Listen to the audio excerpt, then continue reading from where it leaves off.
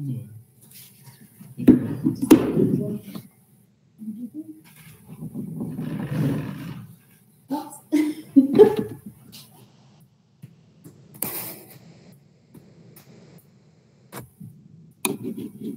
skúste sa aj spýtať, či vás počuje. Okay, hello everybody. Hello, Bea. Could you hear us? Good evening. Yes, I can hear you. Oh, great. Everything is fine. Hopefully everybody can hear us, also the students. There are still not enough of them, so we will wait some more minutes together. Like to have a bigger audience online, and yeah. I was just I hope that now the echo is not that bad as it was when we had made our first trial. I'm sorry. Now it's I sound. Okay. Can hear we you can well. hear you. We can hear you perfectly. perfectly. As well. Yeah, close again. Okay. Okay. Great. So let's have some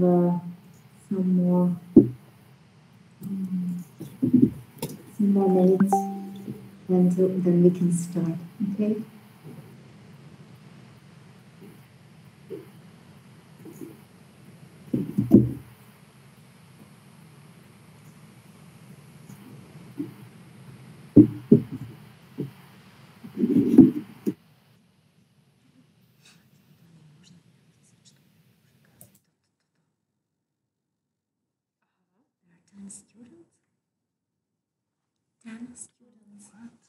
Basically 12.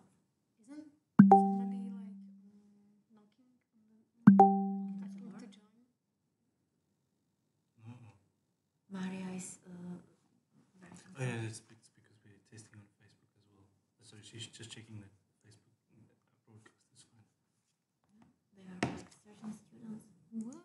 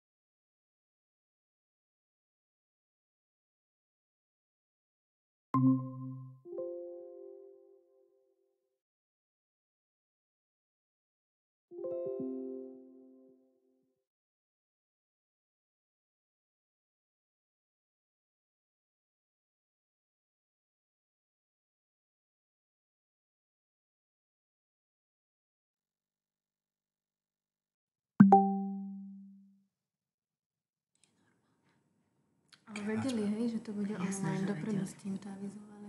Bože, je to všade. That's fine. Or do you think that I should run downstairs to see if they are not sitting in aula?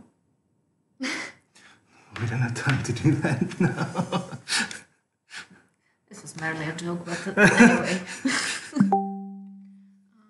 Put Bea on the screen. Okay, So microphone, yes? Mm-hmm. Okay, I mean we will not wait more time and not to waste your time, dear Bea. So let me welcome you once again to our series on Hungarian architecture scene, Reflections on Architecture 2022. I'm very, very happy that you accepted our invitation, and that we can hear some of your remarks and comments on the work of the planned architecture office. I already have introduced you during our introductory lecture, so I will not talk more about your work and your personality, only to add that you are one of the founders of the studio, and we are lucky to have you here for our today's lecture. So, Bea, please, it's your turn now, and you can start with your presentation. We are very much looking forward to it. Yes, thank you. Thank you for the invitation, for this kind invitation for this lecture series. It's an honor to be the part of it. And tonight I would like to introduce you our architecture studio plant, Atelier Péter Kiss, which I joined many, many years ago. And since then, so when I joined the studio when I was at my first year at the University of Moholy Nagy Arts and Design. And since then, I'm still the member of the studio. And through these too many years, during these too many years, through a lot of several unbuilt and unbuilt projects, I became one of the chief architects of the studio.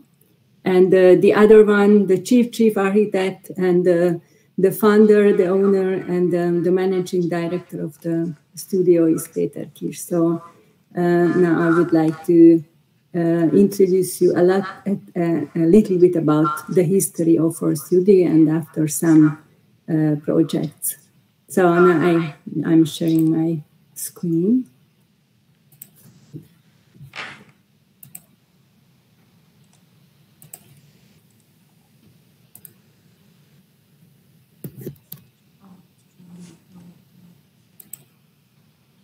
Okay, does it work? Yeah. Yes, it works perfectly. Right, thank you. So it started many years ago. The history of our studio when Péter Kiss recently graduated at the university, and he was so lucky that he got a commission from the Budapest Zoo. The project was that he had to make plans for the Katta monkey house. That was a very small 12 square meter shelter for the ring-tailed lemurs. Maybe you know more as the King Julian from the Madagascar penguins.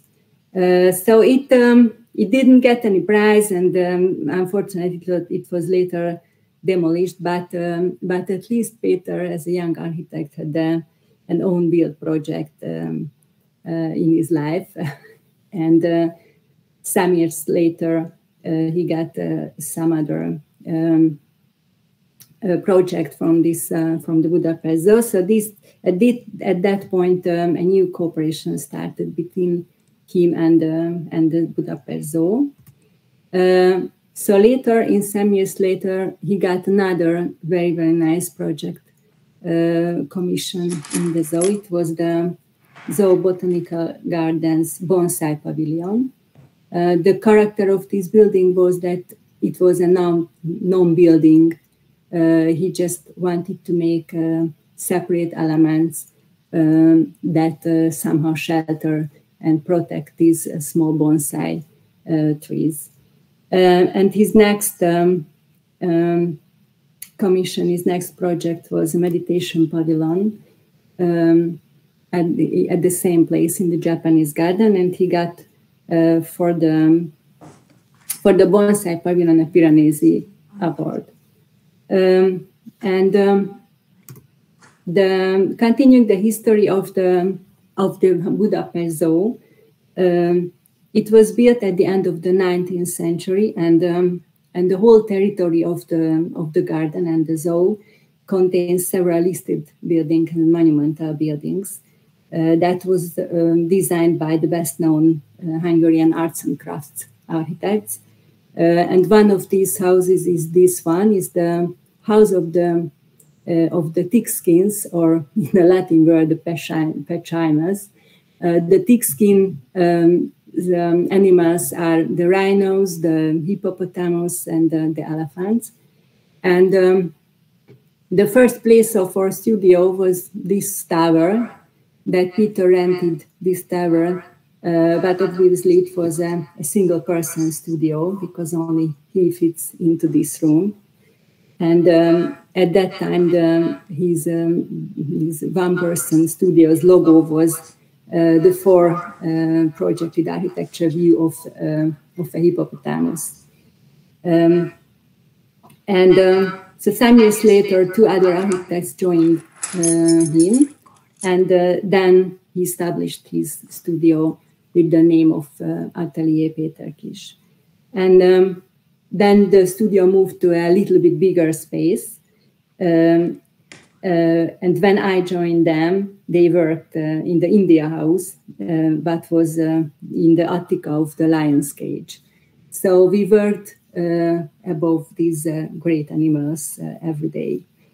And our studio spent almost 20 years in the zoo garden, I mean, like workspaces, because we rented always several buildings there. We moved into bigger and bigger spaces when our studio grew. But finally, we grew so big that we needed to move the studio to the city. But of course, it was a nice period in our life to walk every day along these very nice animals and buildings. So after this period, the commission followed, and we were part of an almost 20 years cooperation between the studio and the Budapest Zoo. And during this period, we had a lot of very nice projects prepared. We prepared reconstructions and renovation plans, but as well original design and concepts. The one of them was this Great Rock project in 2011. This project is a kind of reuse project, but it doesn't seem like an old building, but it is. It's a 100-year-old building, the Great Rock, that's placed in the middle of the zoo. It was built at the beginning of the 20th century as an artificial rock. And the former director of the zoo, the Adolf Land, his idea was to make this artificial rock because the Budapest Zoo is in the middle of almost in the downtown, so it's surrounded there from residential era. So the zoo is always lack of spaces, so they needed somehow to extend the space. So then they found this idea to make an artificial rock. That's very nice engineering construction. And after you see on this image that this one is the inner structure of this artificial rock. It's from concrete, reinforced concrete structure that's covered with a thin layer of cement, and the inner part, the belly, is empty. So during this 100 year, the weather, the ice, and the water demolished this structure, these buildings. So after 100 years, he needed to be renovated. And beside the renovation, a new idea came up that the zoo wanted to attract the visitors during the winter time as well. And they came up with the concept of a new zoological museum inside. What was originally the idea of the former director, but then the war, the First World War, and then the lack of funds didn't let him to realize this idea. So our studio was charged to make design plans for this zoological museum and also the reconstruction of the rock. As you see, the mountain is, you see here this very nice construction, this reinforced construction that consists of beams, pillars, and on the top this shell from cement, and it's reinforced with a kind of net. And the function of the rock was these contained cages originally for lions and bears and tigers, but there are small bays here, like this one, for the animals. On the top, there are some panoramic runs for the animals, and then they invented the system of the moats. That's a kind of a very deep and wide hole in the ground where you don't need fences between the visitors and the animals. But that was a novelty at that time, so it makes a very natural look of the animals, how they live on the surfaces of the rocks, and there was also routes for the visitors in the cracks of the rock, like this one.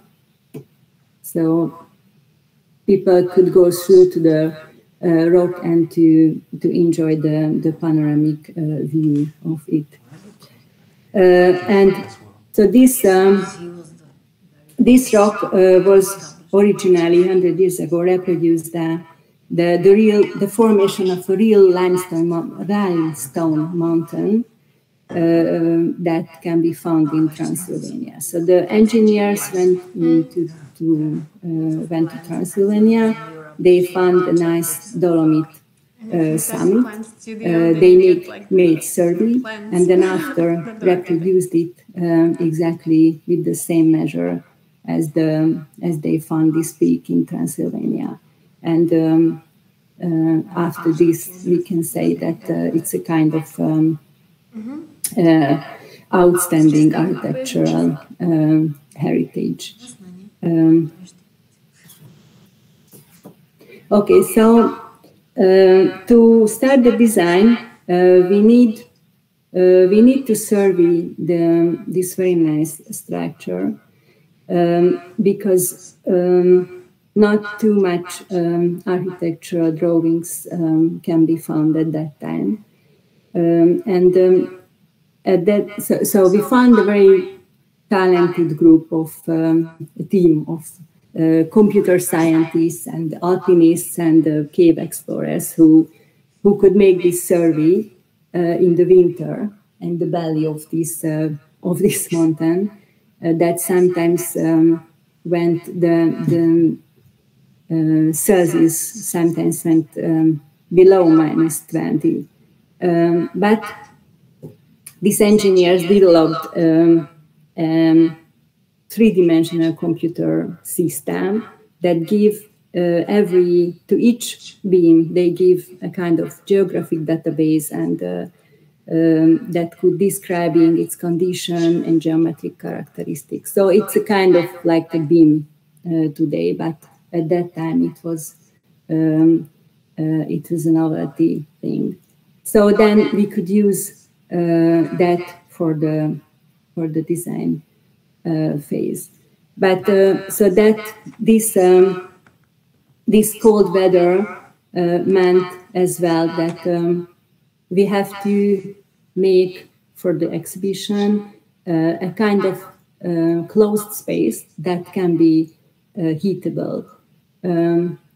So our task was to find that something, a kind of system that that can be inside in this huge rock, but at the same time, the structure, this very nice structure, can be visible, or we can keep it visible. So we wanted to react or sensitively highlight the wonders of these main structural elements that supports this great rock. And then finally we came up with the idea of this origami-like layer that we can put between the shell, the cement shell of the rock, and between the reinforced concrete structure. And we thought that the result became a very exciting and playful and barrier-free space that's multi-purpose. So the zoo can use it as a space for some cultural events and exhibitions. And as the space is, so the coldness of the space comes from the lack of the natural light, because there was only some skylights and some holes that can go through the natural light. So we make this origami-like shell with the kind of concept to get these, to catch some lights from the outside era. And then another very nice thing could happen. We knew that this structure was built on a marshy ground, a very wet land. So it has a very deep foundation of the supporting structure, has a very deep foundation. So that allowed us to make, to excavate a whole level under this structure, under the body. And in this totally new level, we can increase the internal volume of the exhibition. So the topic of the exhibition became the sea, the levels under the sea. So now, here you can see this origami-like structure that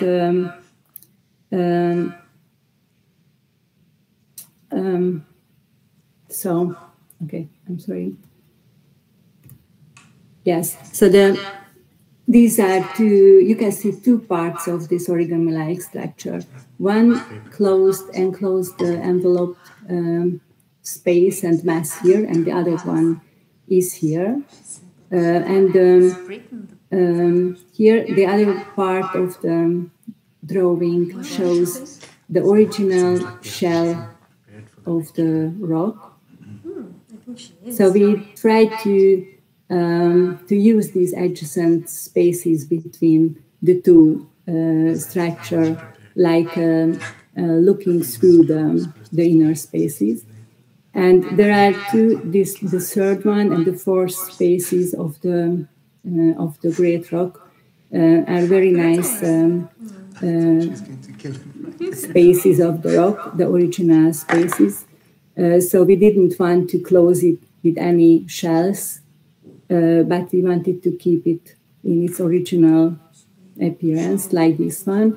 This is the central space and the parabolic space. So we just only designed the renovation of the shell of the rock and the structures renovation. The fairing in hours. And the visitors can come out from this inside, from these closed spaces, to see the greatness of this parabolic space. Here you can see the excavation of this underground level. And at that point, another very interesting problem came up. It is that the original size of the building is more than 4,000 square meters. And the new inside exhibition spaces are also more than 2,000. So as these are really very cold spaces, the inside, we have to somehow heat the new exhibition spaces. And there a very economical idea came up from the designer team. It's a very innovative solution that fits very well to the zoe's mission to be economically conscious and environmentally sustainable. It is that next to the zoo there is the Széchenyi Spa that has a great treasure, the thermal water, that is a really hot spring water. And the Széchenyi Spa use a lot of fossil energy to cool it down because it's so hot before they let them go into the bathing pools. So we found the idea that maybe through a heating exchange system, we can solve their problem. So we can heat this hot spring water that can heat the spaces, the interior spaces of the Great Rock, of the new exhibition spaces. But then after they could receive the cooled water and can let go into the pools. You can see again this nice parabolic space and some lighting traps that I mentioned before. And here some features of this new origami-like structure. So we thought that the two systems, the structure, the original structure, the beams and the pillars, and the origami-like shell have to make a new system in the space.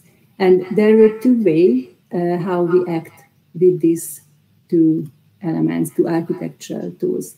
The one element was when So during the survey that we got from the engineer team, we realized that there is no any parallel pillars or beams in the structure. So that means that if we would like to make a continuous shell around the space, a heated space, we have to make triangle polygons.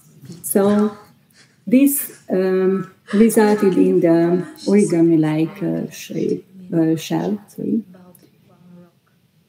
And the first result, the first solution was to push this origami shell into the interior. And that's the first solution. When you can see the original structure of the building, only see these smooth surfaces from polygons. And the other solution, when there is a kind of hierarchy between the original structure, the pillars and beams, and between this origami-like shell. And always, in this case, we always wanted to emphasize the original structure and to put in the second place the origami-like shell. I could still understand. And the same solution was used in the flooring. So here you can see a little bit the original beams. So where we can make a smooth flooring surface, we did, but sometimes it happened that some beams were above or under the level of the flooring, and then some terraces created. And the third element of the design was the original shell of the of the artificial rock. This is the cement shell of the rock that was also renovated. So sometimes we can get very mysterious, nice exhibition spaces. So we used for this the in-between spaces that's on the side of the origami-like shell and on the side of this artificial rock. And the former director, 100 years ago, his dream was to hang in the parabolic space a huge skeleton of a whale, of real skeleton. But then 100 years later, part of this dream came true. Yeah, it looks like a whale. And after the project, we got for that the ICOMOS prize that goes to the architects who make nice listed buildings reconstructions. Okay, I would like to stay on the side of the reused project. This is an unbuilt project of our studio still, but we hope that in the future it will somehow be built, because we really like this project. This is the Fono Buddha Music Hall, a music house. This is a cultural house that their mission is to keep the Hungarian folk music alive and to put them into the digital age and to introduce the folk music to the people of Budapest. With hundreds of people regularly attending into their dance houses. There is the famous Fono Wednesday that became itself a concept of this house. And at the same time, it hosts not just folk music, but world music, jazz concerts, sometimes photo exhibitions and wine tasting events. The founder of this cultural house is a businessman who comes from the alternative music era of the 1990s. He had a non-alternative music band, but then later he became a businessman. He has a medical equipment factory in the brass zone of Budapest. So he wanted to create a place that would provide a very worthy environment for this kind of musical jams that were at that time only welcomed in cultural houses and in theaters in the alternative world. And he had this medical equipment factory here in this zone, in this brass zone of Budapest. So after a time, he decided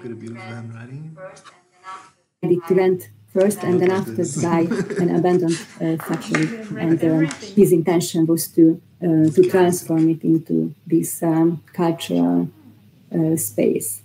And there is another very nice feature of this Fono Buddha house that they, since its foundation, they gathered Hungarian folk musics and dances through albums and videos, and finally they got it. They gave it into the Hungarian Institute of Musicology. So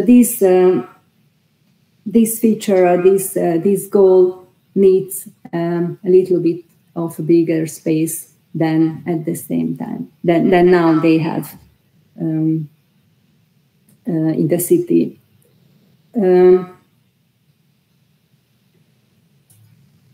So this is a typical former industrial plant or factory. That's normally cultural institutions can can buy and can transform into it in an international stage. And the reuse of these rust zone buildings always search for new functions, and they always find some kind of cultural function. It is due to some reasons. The first is that there is a really huge or wide span of the structures. For this building, we have a 10-meter span of the structure. That's very good for events and spaces and stages of theaters, for example. The second is the huge open spaces, and the third one is the far distance from the residential environments. So this building, we have two of these features: the 10-meter span and the open spaces. But it's unfortunately the urbanization started around the building. So that meant at that time that we have to make the design according to this feature, to this close residential area feature, because this phono music hall has host professional music events and dance events, but has to make a very nice and very professional acoustic insulation between the residential area and between the events. On Facebook. This original building is a gable frame reinforced concrete pillars industrial whole structure, and the phono auditoriums are therefore designed to take into account the existing spans and the pillar spacing, but at the same time we have to preserve this original supporting structure almost in its entirety. And from the point of view of the venue design, we have to find a kind of layer that can be also an insulation, an acoustic insulation, and a kind of new facade, a new surface on this industrial building.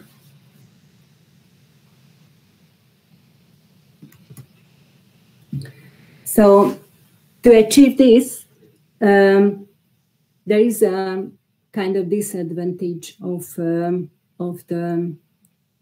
factory buildings. That's the messy surfaces. That's a lack of windows. That serves very good for the machines, but not good for the human and for the people.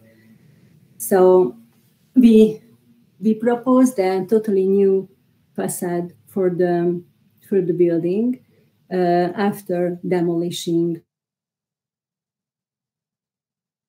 the original facade of the factory, and to make this new shell a thermal and an acoustic insulation as well. The current facade has reinforced concrete panels. They have glazed windows and glass bricks, but outdated glass bricks that has no any insulation features. So we proposed to totally replace the old facade into a new one, but we wanted to use one feature of these industrial buildings, and we choose the glass bricks that we could find on the original house, and to propose a totally independent and new envelope that could enclose this new cultural function on the building. That is a kind of membrane of the building and we thought that it will have a very nice geometric play with using different shape and different size bricks, like you can see it on the right side. But at the same time, it can make a very nice, elegant, monolithic mass that can emphasize the cultural function of the building. And then after, we used folk art and some natural motif in the facade structure. The aim was of this decision is that we wanted to transform some kind of craft techniques of folk traditions into a kind of architectural tool. So through this membrane and through this layers, we thought that the interior space can be very vivid behind this membrane. The building can be vivid, can be live, a very vivid life, and some lights and shadows can come through this surface, but that can reflect the human movement inside and the cultural life that takes place in the funnel. But at the same time, that's the acoustic. It can make a very nice, very professional acoustic layer that makes a distance between the residential area and this new cultural function.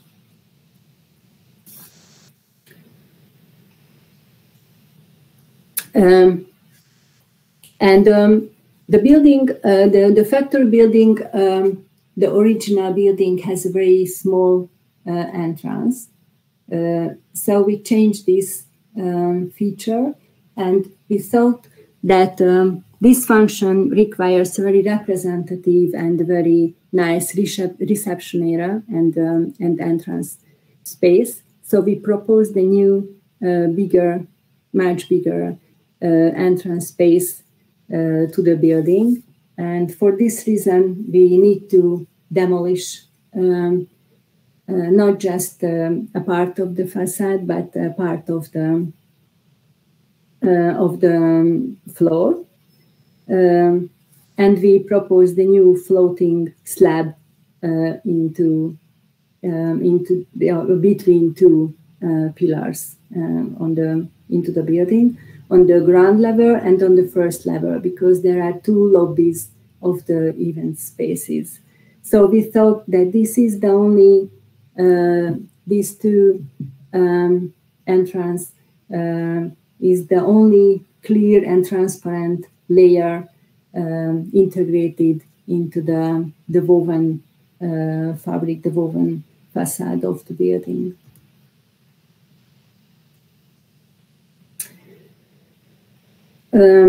The new building will house the music and the cultural institutions, public and service spaces, and it will take place on 4 floors. The first floor will be the restaurant and the catering space, which will operate independently of the other cultural spaces and will be located on this ground floor. Behind the closed street facade. And this will include a small stage here that will emphasize more the representative feature of the live music venues more than the catering feature of the catering function of the building.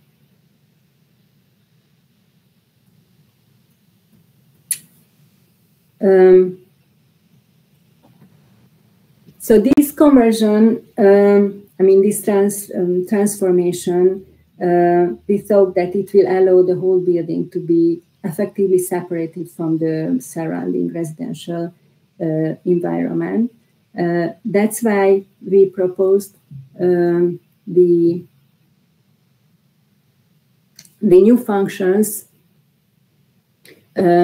only on the new event functions only on the first floor. So the ground floor will only serve to let the people in to the entrance space, and then encourage them to go through quickly to the first floor and to be on the first floor in the event space and exhibition space. So that's why we make a group of functions on the first floor that's make from the event spaces, the stages, the exhibition spaces.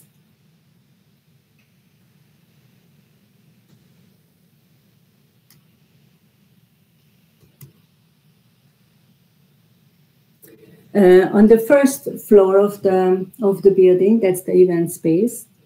It can be freely adapted from the various event spaces, thanks to some movable walls of the space. And so here you can make event spaces, exhibition spaces, and intimate concert spaces according to this adaptation, to this using these mobile wooden panels.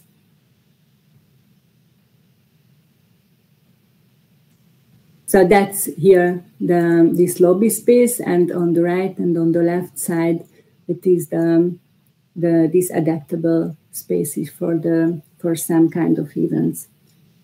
On the second floor, we hope that this level will allow the phonosculpture mission to run smoothly, as this will contain the background functions of the event and cultural spaces, that these functions will support their work in the building, the cultural work.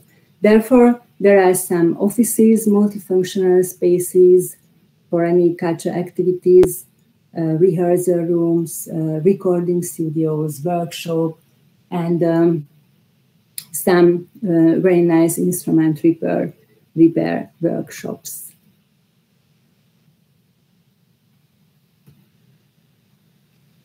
The building was built in the 1960s as a ground floor plus a two-story flat roof building that has this existing precast reinforced concrete pier frame structure.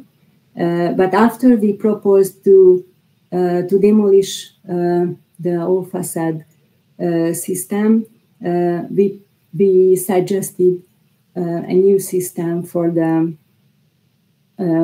facade with these glass bricks and with a very filigrane steel structure that will support the bricks in a kind of slab that's 2.5 meter per 2.5 meter. And between, so this is the end of the original structure. These are the new layer, the new membrane, and we use the between space, the small distance for any other technical features.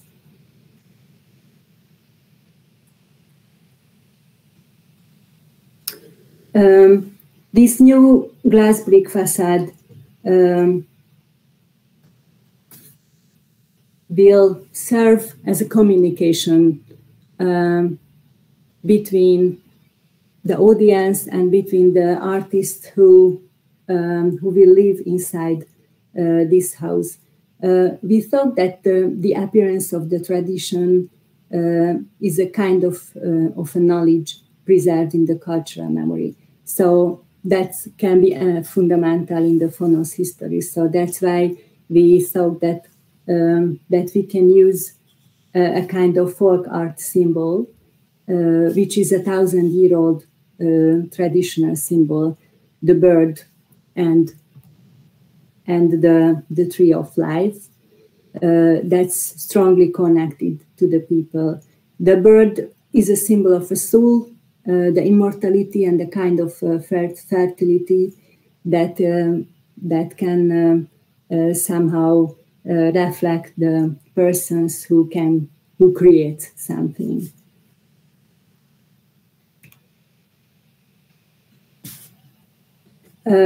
So, as contrast to the preserved reinforced concrete surfaces, we use very modern materials and soft materials that can make a more pleasant atmosphere, covering the interior spaces, and these existing surfaces that can come into tactile proximity with the users are also used in the interior design spaces.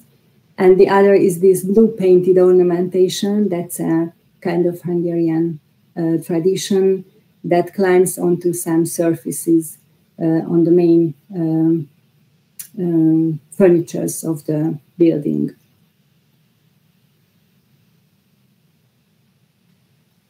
And the mentioned acoustic reason resulted in a house within a house principle that can make from these wooden panels that will serve at one hand to separate the different functions of the event spaces, but at the same time it will serve as a shades around, not around, shades in front of the glass brick facade. So it will serve like a very smooth shell around the events. So inside these closed spaces, you can make dark spaces for any professional concerts and events. So the light and the sound can come out of the building and can come in at the same time. There is another feature of the house is the professional dance floor. We use oak wood for this dance floor. That's another new layer of the building. And of course, the maximum possible interior height, that is another feature of these old factory buildings, can be used between the new structures. So between these old structures, you can use these wooden panels to make small or bigger volumes and proportions of the rooms. So it can be adjusted to the required shape of the sliding walls. And we think that there is a kind of tension between the raw aesthetics of these fond industrial buildings, mainly the reinforced concrete elements, and these finely detailed natural wood coverings of these special acoustic panels. And these two features can make a nice character of the whole building. The rooms that functions as rehearsal rooms, dance halls, and event spaces during the day host performances and productions in the evening. So with this principle, both day and night can be a very vivid space in the building. And thanks to this wooden spaletta system of these sliding walls, we can, as I said, exclude the light during daytime.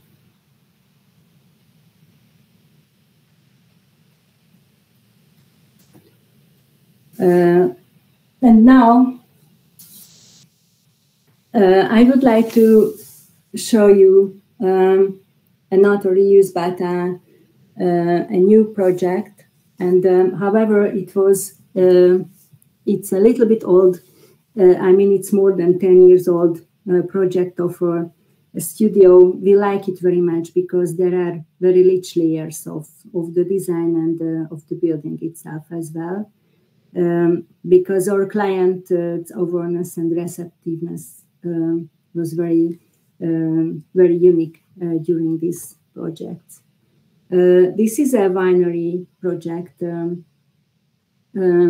Hungary, in Badacsony, near Lake Balaton, in the center of the Balaton uplands, the Balaton wine region.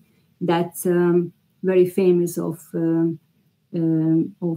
its grape and wine culture in Hungary, and the area is the part of our national heritage. And the town where we have to design a new processing building for a winery, it lies on the skirt of the Badacsony mountain and as well the lake on the shore of the lake Balaton. The name of this winery is Basalt Wine, Basalt Bor, and it's a family winery, and it gets its name after the characteristic of the surrounded hills, that's basalt hills, where this family harvests every grapes and every years for their vines. That means that this character, the basalt, this mineral character reflects into his vines.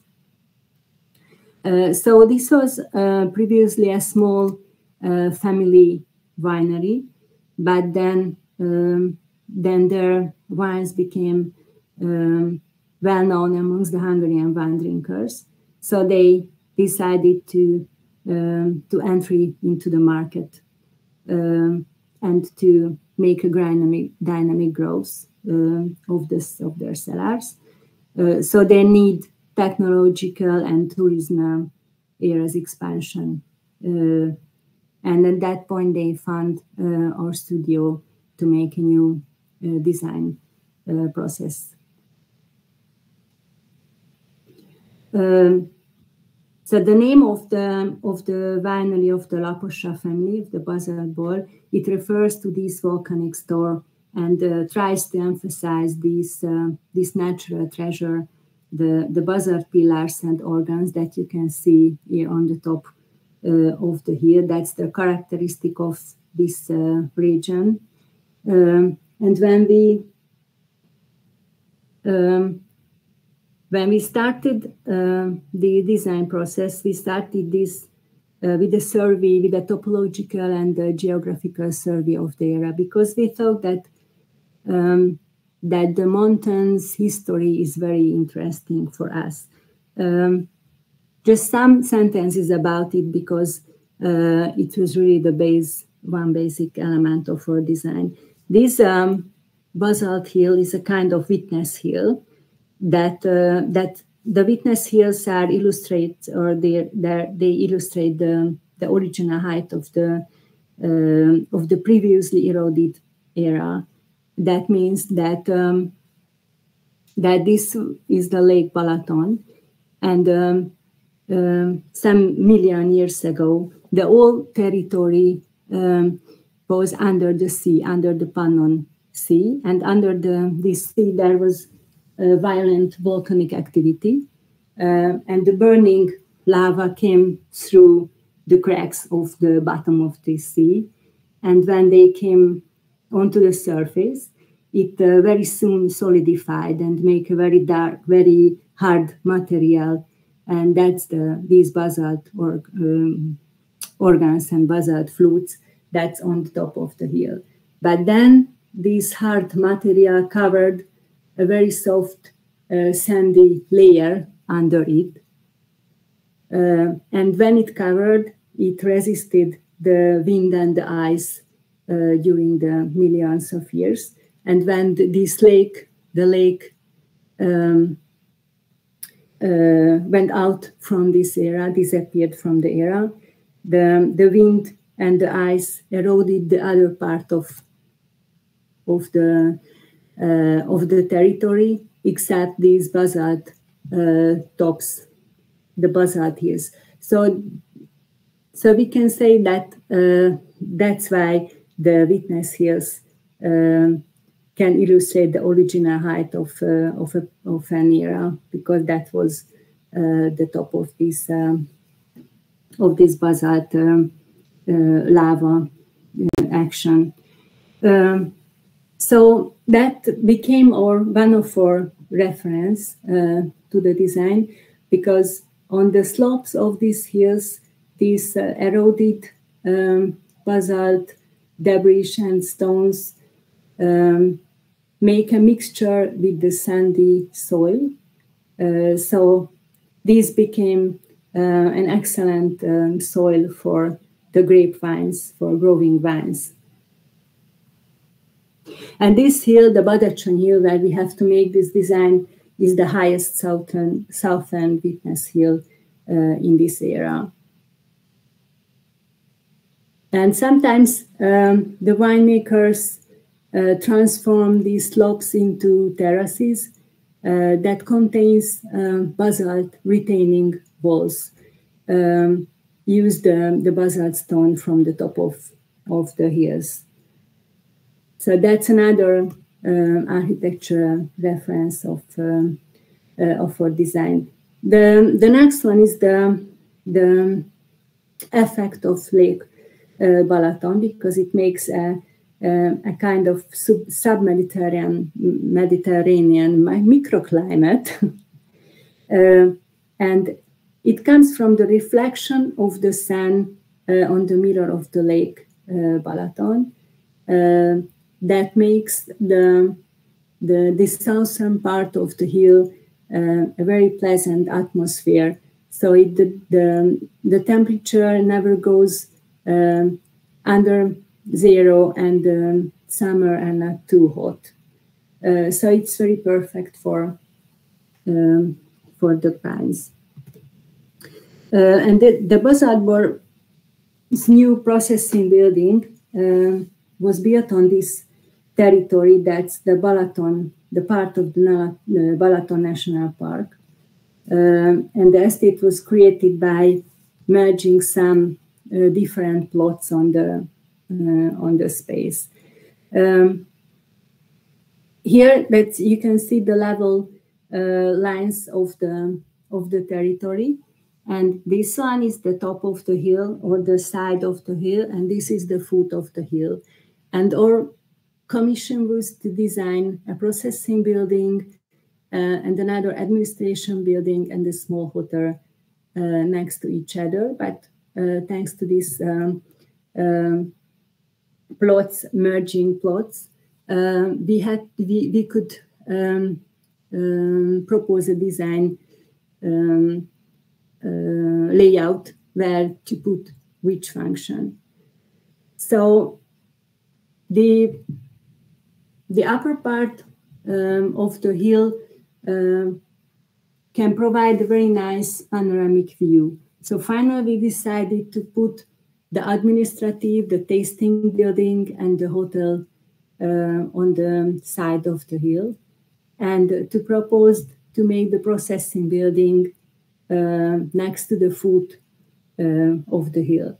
But this was a question at the beginning of the design process, because the upper part of the territory of the plot contains or connects more to the natural landscape of the hill with the basalt organs and with the forests. But the lower part of the plot belongs more to the city, to the town, where there are only small separate weekend houses around it. So this fundamentally rooted in its nature that has to connect more with the nature of this building. And so the next thing was that we tried to connect these buildings with a kind of educational vine route, and we can make a nice dramaturgical or natural connection through the whole territory. And then a new reference came up from the characteristic of the hill. It is the archetypical form of the building's main facade that can be found on the space. These are the archetypical press houses on the side of the hill. These houses were built for home, the winemaking activities as well, and the relaxation activities as well. So there is a cellar under the ground with a very small space in front of the cellar that has an unchanging temperature. And the top, there is a maturation spaces that the winemaking activity can be made. The feature of these houses are the small scale, the simple shape, and the simple structure with a glowing white or basalt surface. So finally, we thought to use this reference as well. And that point of the design phase, another question arose that we had to decide that what formal method can the building be managed between these references, between these natural references and the built environment references. We thought that the function of the building, like this, the wine making activity, connects the building more to the earth. So we decided the bond to the earth principle had to go through the whole design process. So building shall take place downwards along to the gravitational principle that comes from the winemaking process. And we need to make the functional system around this gravitational system that I will show you later on the sections. So at the same time, at that time, we had some references. We had the hexagonal idealistic shape of the basalt organs and flutes. And we have these archetypical press house surfaces and shapes that we wanted to use and to put together into one system.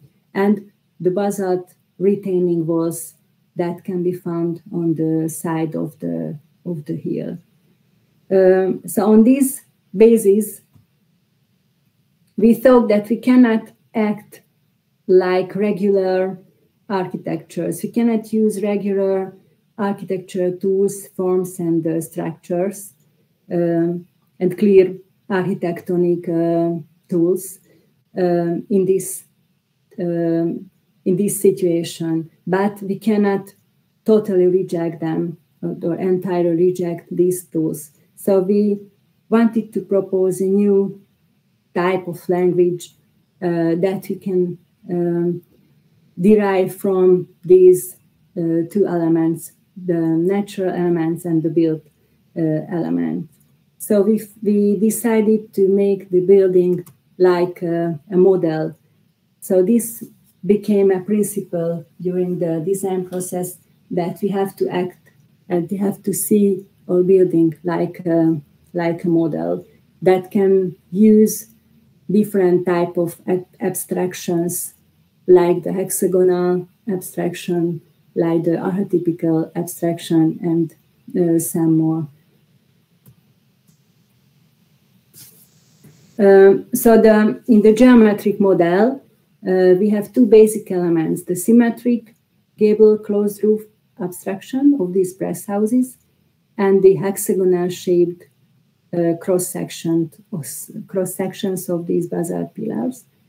So the building finally started to act like the basalt. When the basalt bands erupted to the surface from the ground, underground, and it can go freely or run freely in any directions. It can sometimes meet and join to each other, or sometimes separated to each other.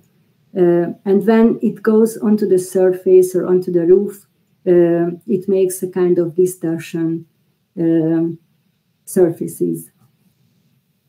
And to make this principle be alive, we decided to make a monolithic appearance of the building, where we didn't make distinction between the roofs and the facades, but act like a huge monolithic mass.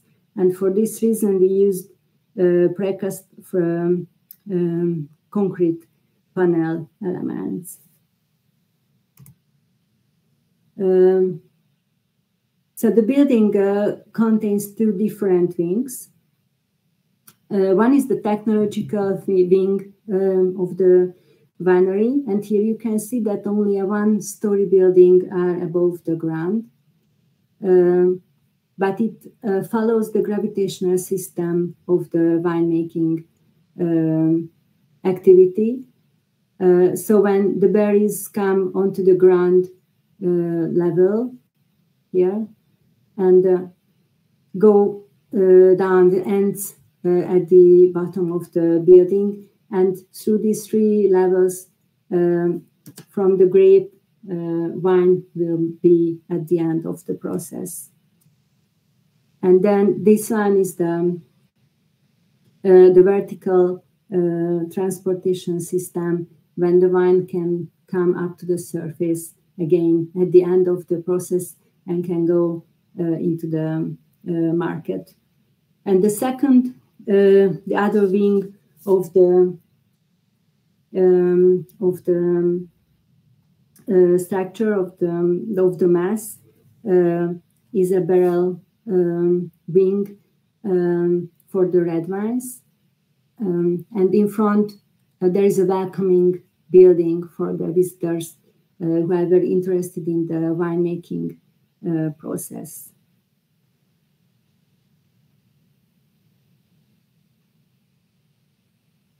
So about the pattern, because at that point when we formed the mass and the function of the building, a new reference came up on the plot, because we thought that this ground to the earth principle need some more tools. And then after some research, we found this climbing and winding pattern of the grapevines, that we decided to put it on the concrete and metal panels in a 1-to-1 proportion.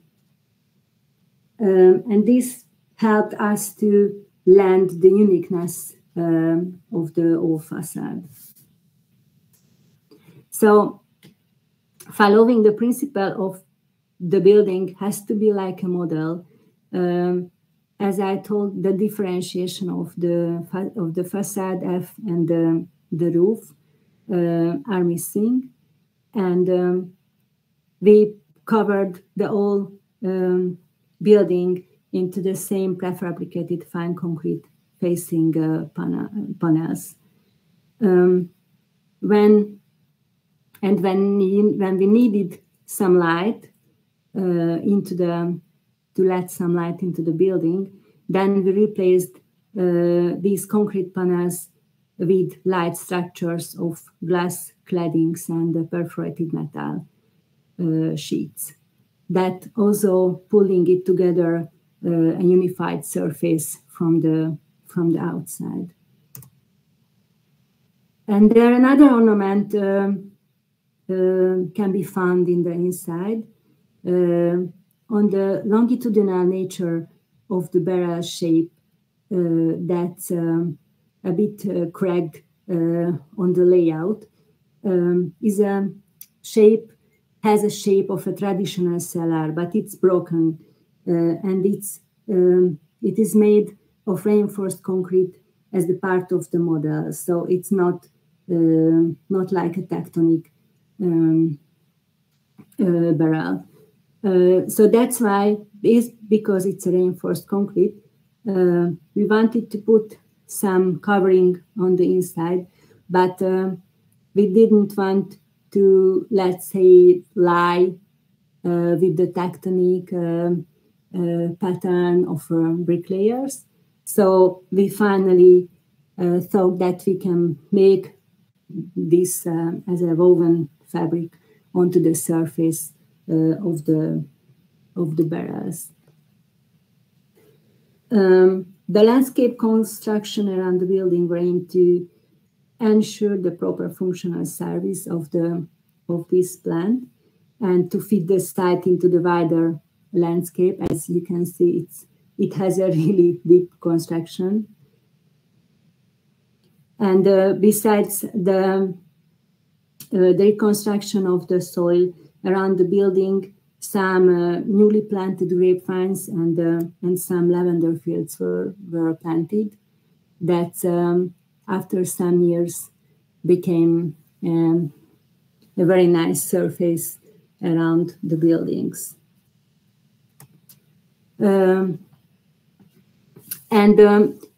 As this building is a workplace for workers who use it every day, day by day, especially during the harvesting period, they had to spend hours in the valley of the hill on the -2nd level. So we thought that the natural light is a very exceptional feature of the building. So when it's needed, we designed large openings with glazed windows that we covered with the same patterned shadings of the grapevine pattern on the concrete panels. And some unexpected effects of the surrounded environment that come on the projected the white surfaces of the buildings, the shades of the surrounding trees and plants. And just some words about this pattern, because we thought that this relatively large-scale building, the factory, makes a mass production of wines. However, the winemaking activity is a kind of a sacral activity that belongs more to the manufacturer character of the winemaking activities. So we thought that this is a kind of tension between these two activity that we can transform into architecture. So we thought that the panels on the surface are a kind of mass production, because we had to design some hundred panels, but at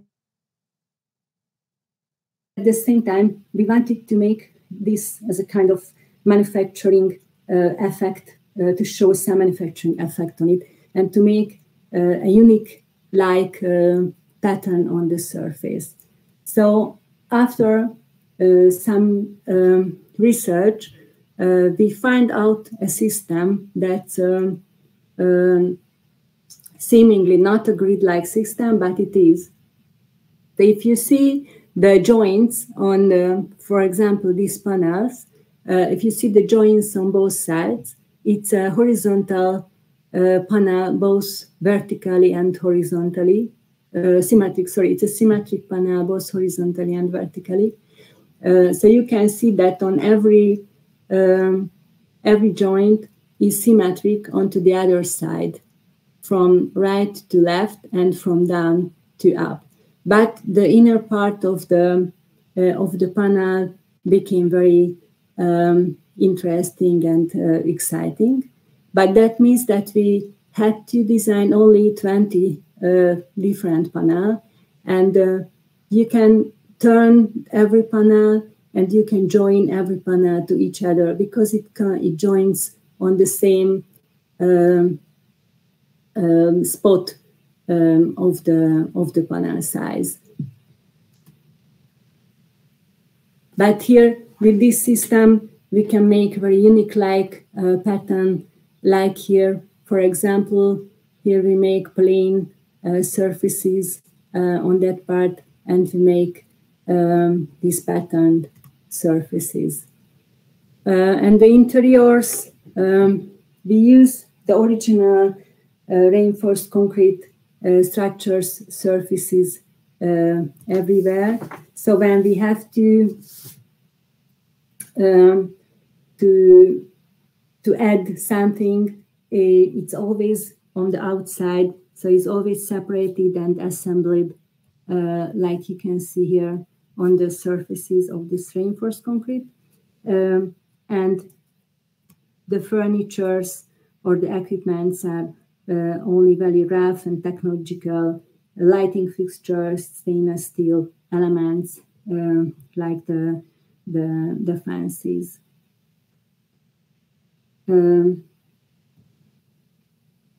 And here you can see some pictures at night, because during the harvesting period, the workers work day at night. So the lighting of the building is also an important factor. And here you can see some image of this white press house surfaces glowing on the side of the hill.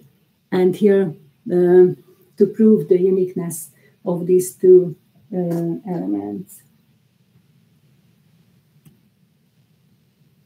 Okay, I think I have one more project, but I think that the time is 7:20. So as this is another long project, I think that if you want, or if you choose, I can stop now. We have still like half an hour, but I mean, if we want to leave at least some minutes for discussion, so perhaps it would be, I don't know how many projects you still have there. Only one. This is the last one. Oh, okay, so let's hear what you have to say about the last one, and then we have still some minutes for questions. So I mean, it's okay like this. Yeah, okay, thank you. Thank you. I just would like to be short.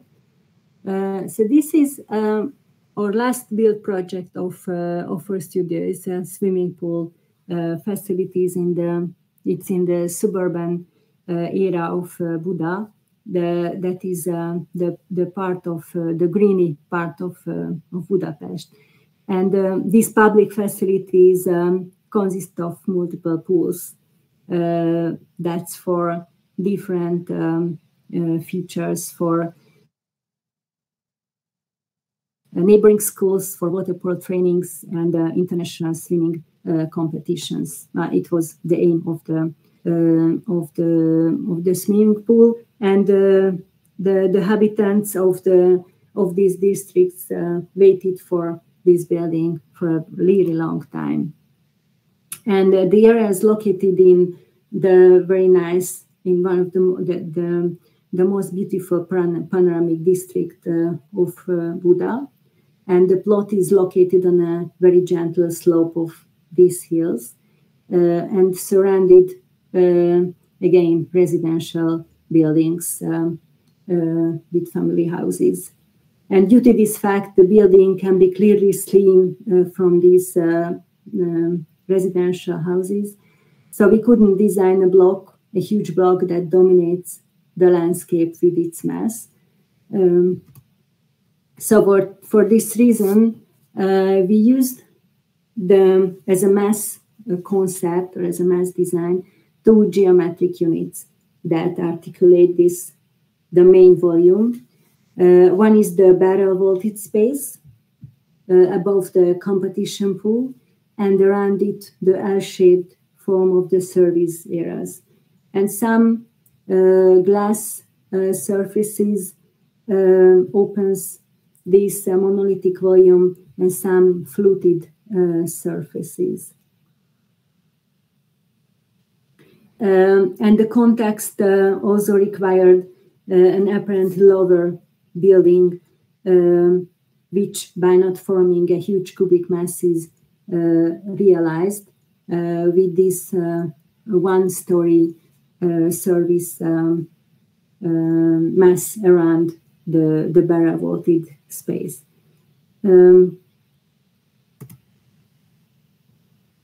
And we thought at the beginning of the design that there is a kind of public during designing public buildings. We thought that people always get lost in the crowd buildings when they have no the ability to find their way around.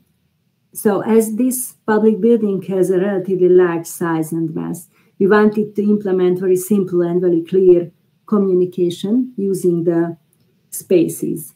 Using the spaces, the materials, the systems, and the colors of the building.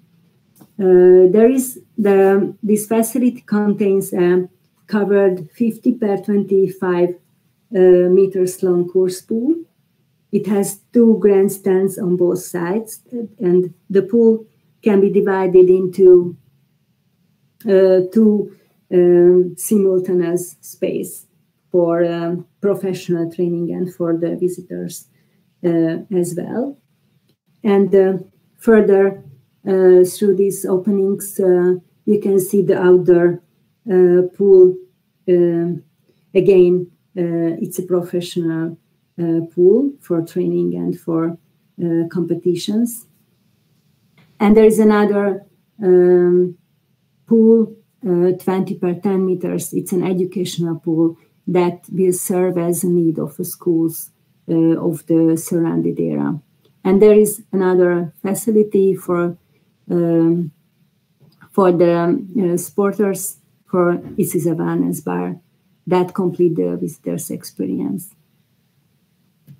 So the spatial arrangement of the masses that we developed the central visual axis of the space, providing a vista throughout the whole building, from the foyer, with the view of the competition pool, and with the view behind the outdoor pool, also in the far background.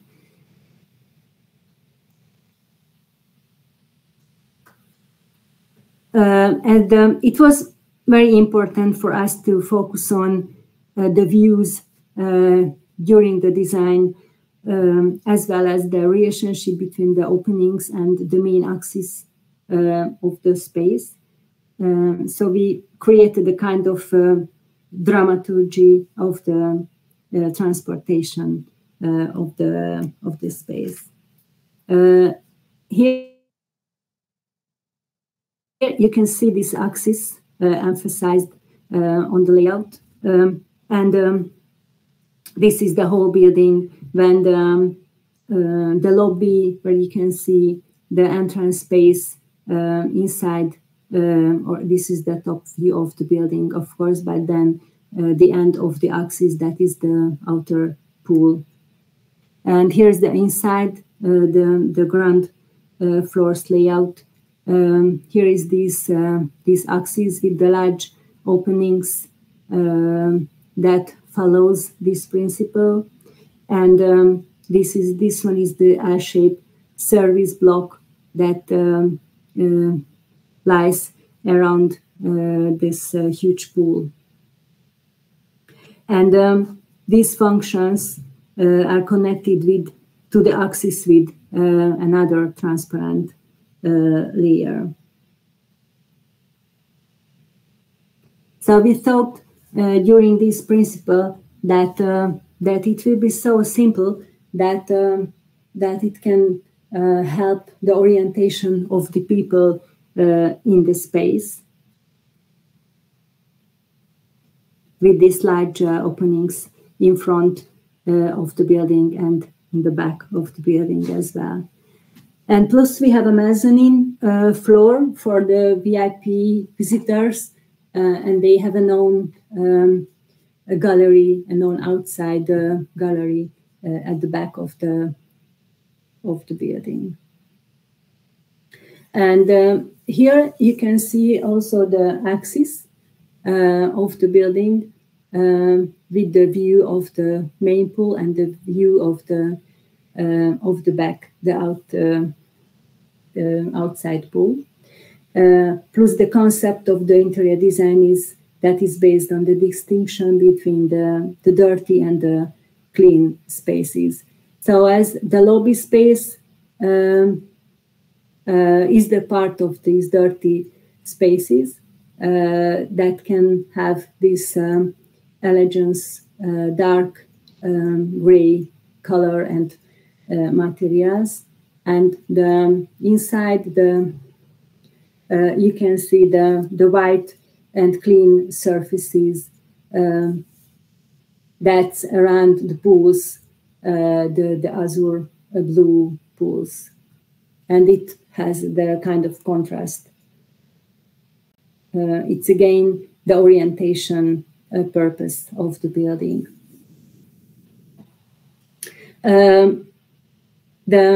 This one is also the foyer, the entrance of the building, where you can see that only built furnitures are the part of the interior design. It is the concept of the durability of the materials and the furnitures and every equipped objects of the building.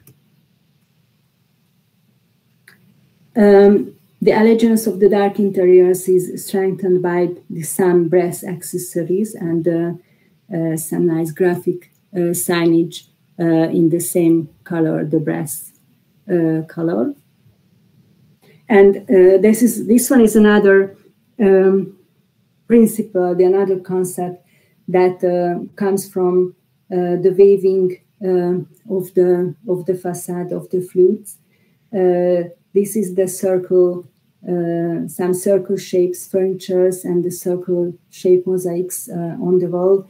Here we made the same tool, the same method as we used in the winery when we cut the hexagonal shape and we got the shape, the section of the house.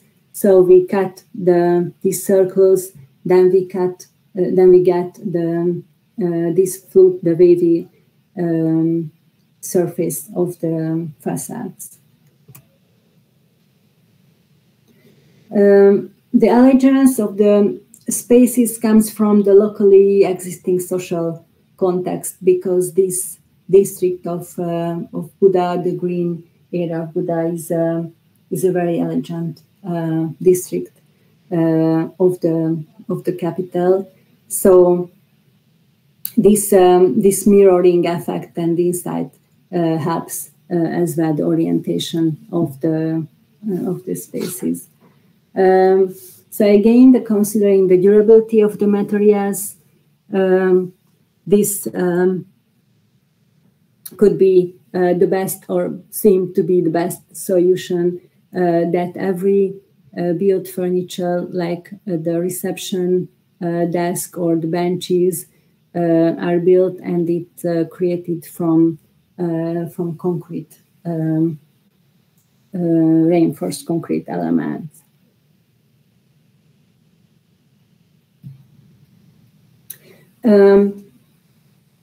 This shows another concept of us, that we try to eliminate the blue color from the old building, except the water in the pools. So for this reason, we have to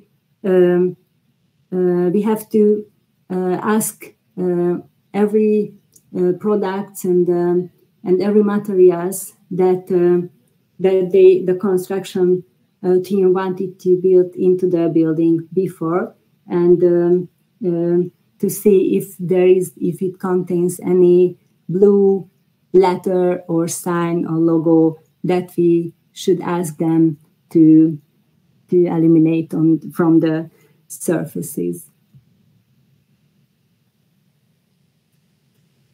And all mechanical engineering is integrated in the double gable walls and in the crown of the barrel vaulted space. That decision is ordered to keep the interior very clean and very transparent, and to have this white surface be glowing.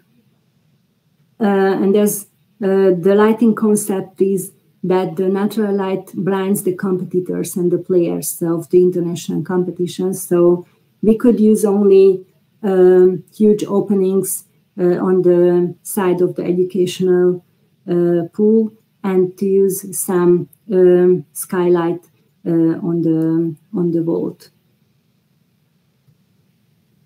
This is the interior concept from top view. That here you can see the distinction between the white pool areas and the surrounding dark and elegant spaces that can orient the visitors where they would like to go.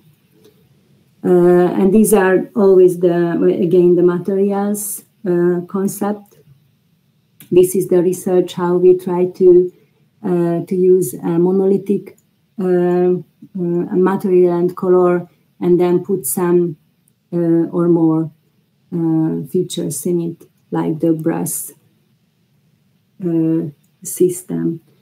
And this is the ornamentation of the main facade that can come from the transcription of the wave arches of the water, but it's at the same time it has an analogy of the archaic architecture device, because it evokes the geometry of the flute that can be seen when you are in front of the building and it rises above us. That's the double layered gable. So this wavy surface can be seen from the inside. So not the goal was not to have a very smooth, huge gable wall, but to make some kind of texture for it. And these are some copper inserts that emphasizes the nice plasticity of the surface.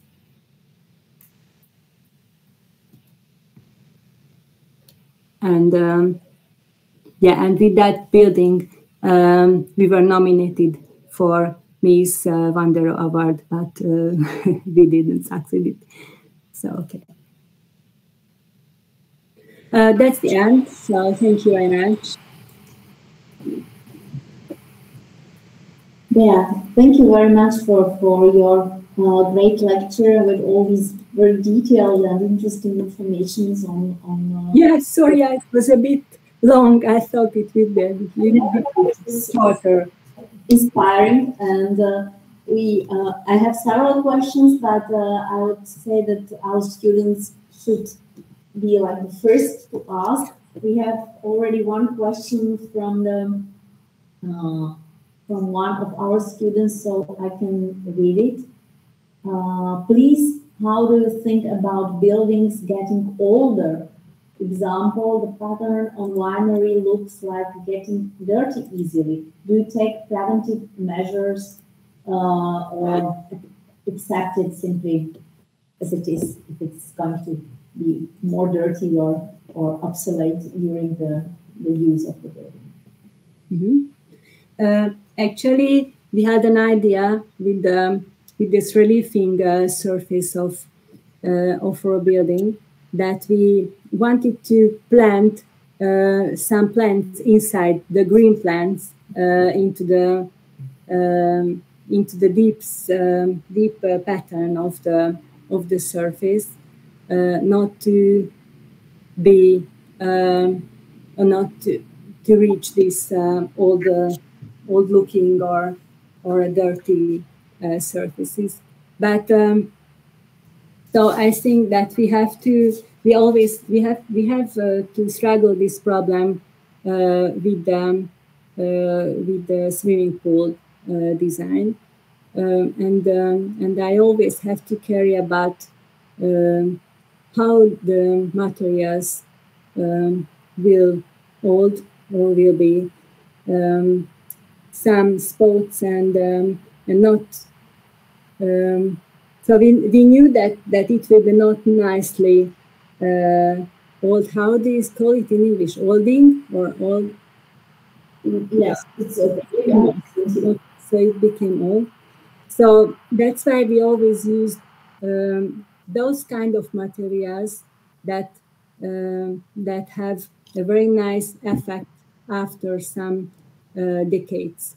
So, for example, the brass of the outside of these strips is the part of this decision, and the gray surface is another part of this decision. We had some service to make the building into white because it was the client's intention, but then we made some survey and we showed them that if he decided to put it into a white, it will be a very ugly building until 5 or 10 years. So I think that we have to live with this feature of the materials, and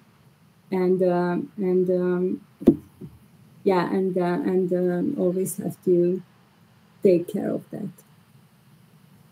Okay, thank you. Perhaps when we are talking about getting older, buildings, you introduced two of, let's say, three renovations or reconstructions. The Rock, the Buddha Music Hall, which was actually an industrial building before, and now the swimming pool, which is also an older building.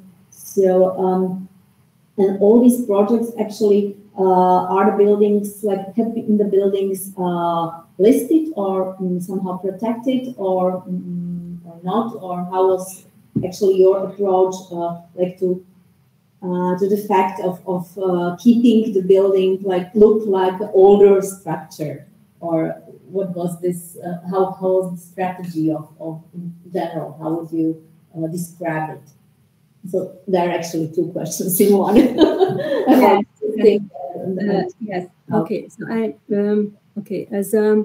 as we know that there is a kind of regulation coming from or I don't know, the 1964 or something, when the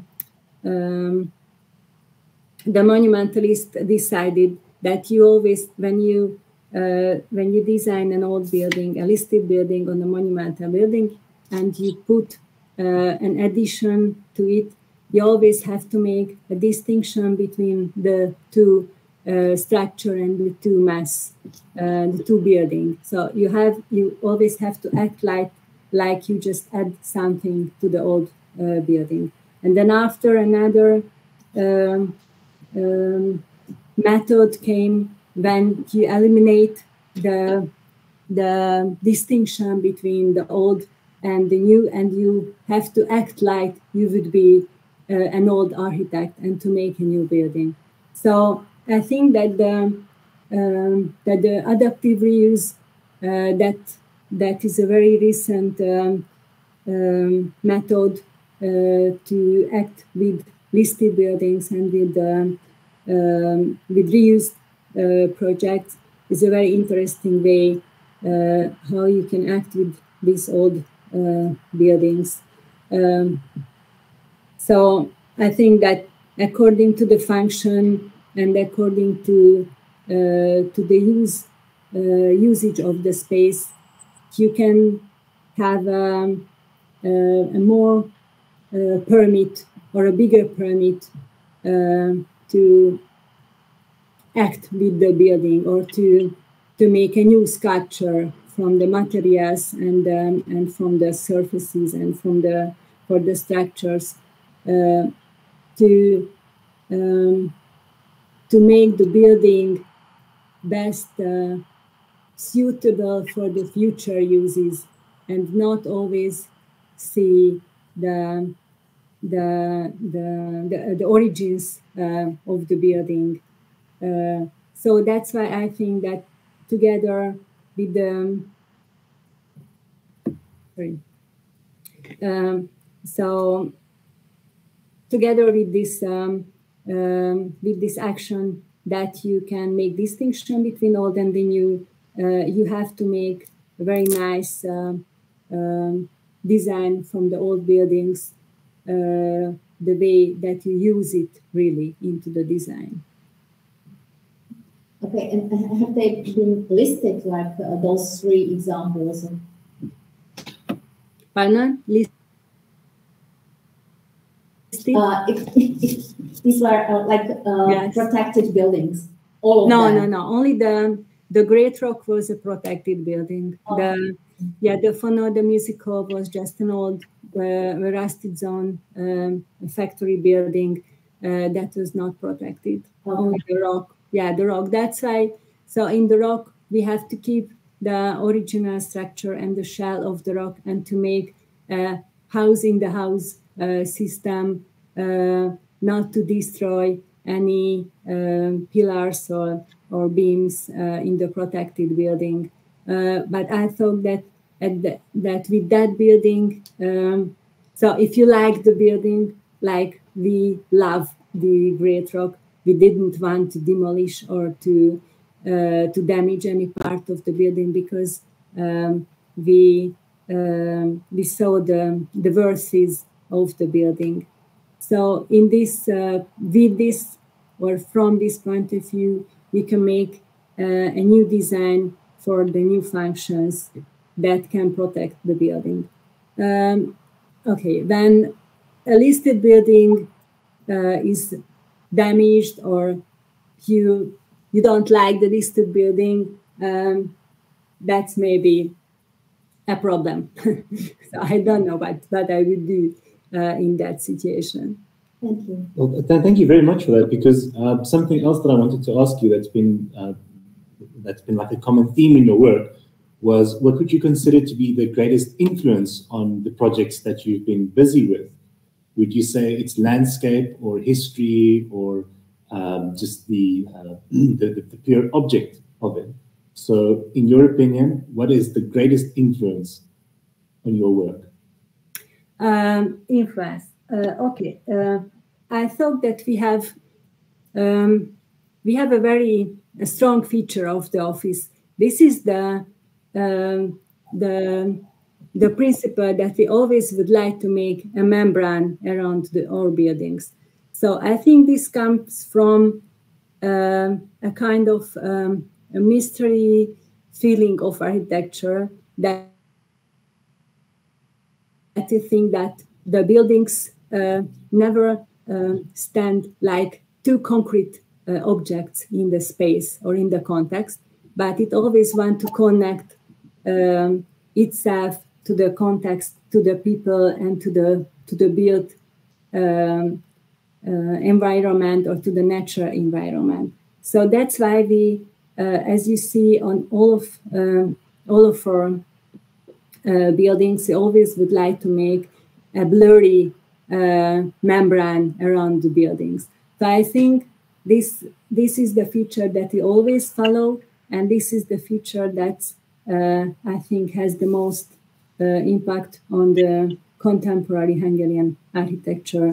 For example, with the basalt bore wineries surface that was built in 2010, I think it was the first building that used this perforated panel on the surfaces in front of the window. I know that after this building, several buildings used this feature, but as I know, in Hungary, we was the first. Okay. So the blurring membrane, yeah, that is our feature, definitely. Okay, no, thank you very much for that, because we actually have a second question that's just referring back to your first project, the rock. How did you work with the complexity of the structural construction of the rock? Did you work solely on computer, or did you make a physical model? How did you work? How did you go about actually finding and solving this problem? Well, none of them. You can't imagine what I did.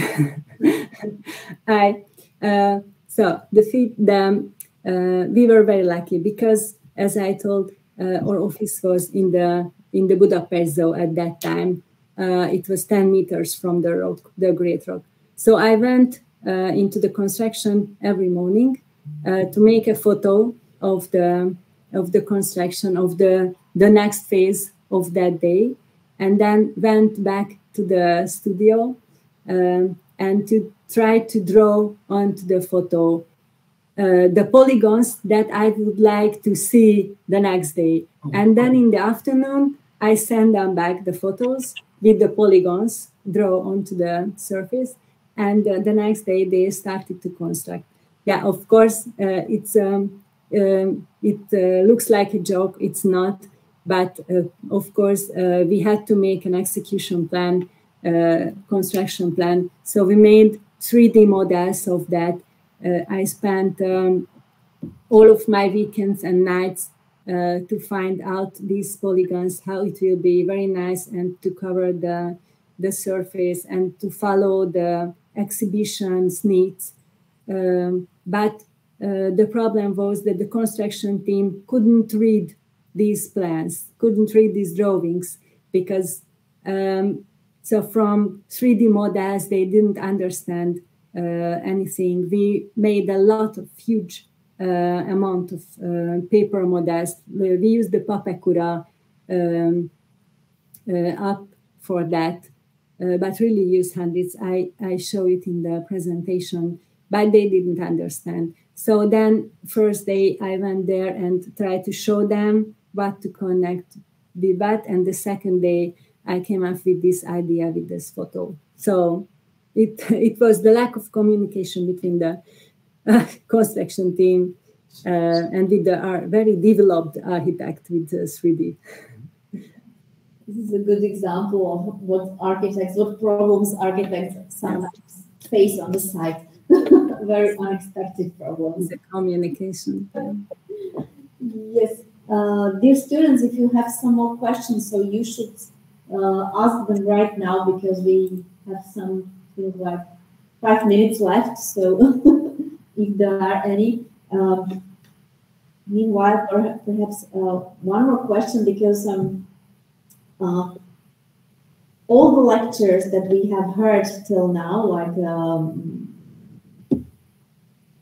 on Hungarian architecture, touched in some way the question of ornament and patterns and etc. So, I mean, this must be a kind of topic in the Hungarian architecture discussion.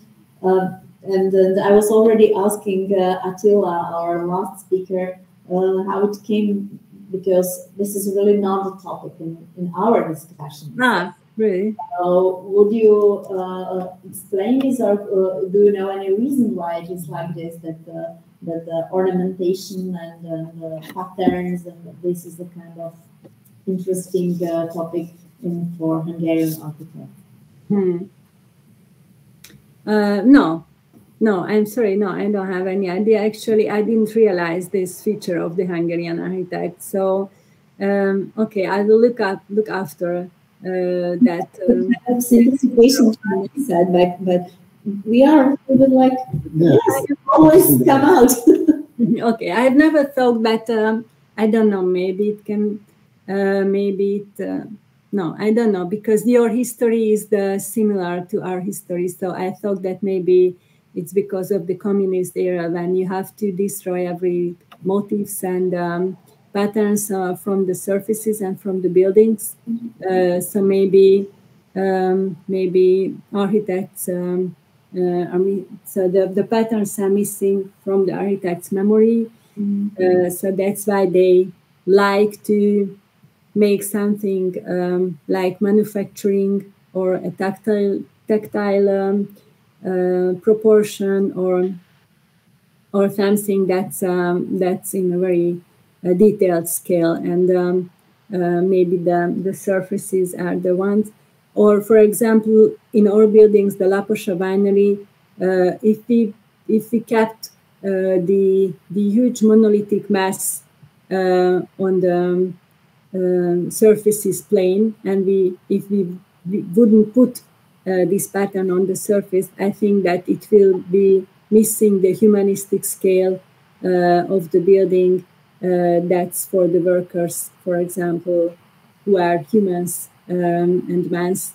So the proportion between the huge masses and between the small humans would be too far from each other. And architects are humans, so want to make nice spaces for humans. Yeah, thank you. I'm wondering if the Slovak architects are not that much humans, perhaps. It could be the problem. Anyway, okay, I don't know if do we have some more questions? Okay, if we do not have some more questions, then I would like to thank you very much for this really wonderful presentation of your work. And actually, you succeeded only to present a very, let's say, fragment of it, because it's huge, your opus. So congratulations to many successful buildings and all the prizes and nominations. I would love to hear more about the social apartment, for example, for the social housing in Budapest, which was once nominated for Miss van der Rohe, and there are many other examples. Perhaps sometimes in the future. So yeah, thank you. Thank you for being with us, and I hope we will somehow stay in touch and proceed with our collaboration. So thank you and have a nice weekend. Thank you very much for the sorry. Weekend. Have a nice weekend, not weekend. Yeah, I will have a few. I didn't have weekend actually, so because of the presentation. So no, I will have 2 days weekend. Thank you. Okay, so wow. Yeah, perfect. Have a nice evening as well. And a social apartment, for example, for the social housing in Budapest. It was nice to spend 2 hours with you all, guys. So see you next Monday. Bye. Hopefully see you.